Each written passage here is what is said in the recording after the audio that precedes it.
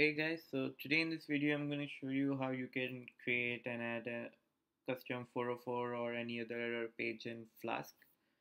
So let's just get started. This is my basic Hello World application in Flask. You can check out the link in the description to know how I made this. So the first thing to start is making an error handler route.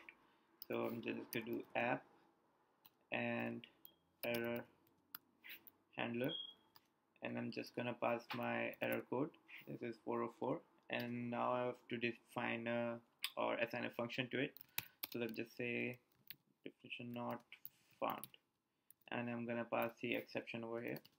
And the next thing is just I want to return my own custom error page. So return.render template and say 404.html. And now also we have to pass the error code here. So that's 404. We have to pass the error code here because the status code of the response will not be set to the handler's code.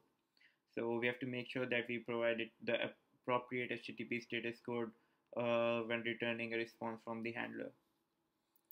So that's it. Now we just have to make our 404 HTML page. So we have to go to templates and new HTML file, name it 404. See, title will be error, and just make an h1 tag. This is an error page.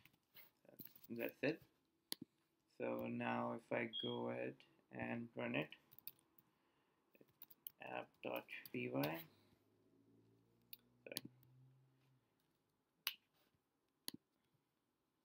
So this is my index page. So now for 404 error, I can type anything in the URL and it will show this is an error page, because 404 error is like URL not found or it has been removed.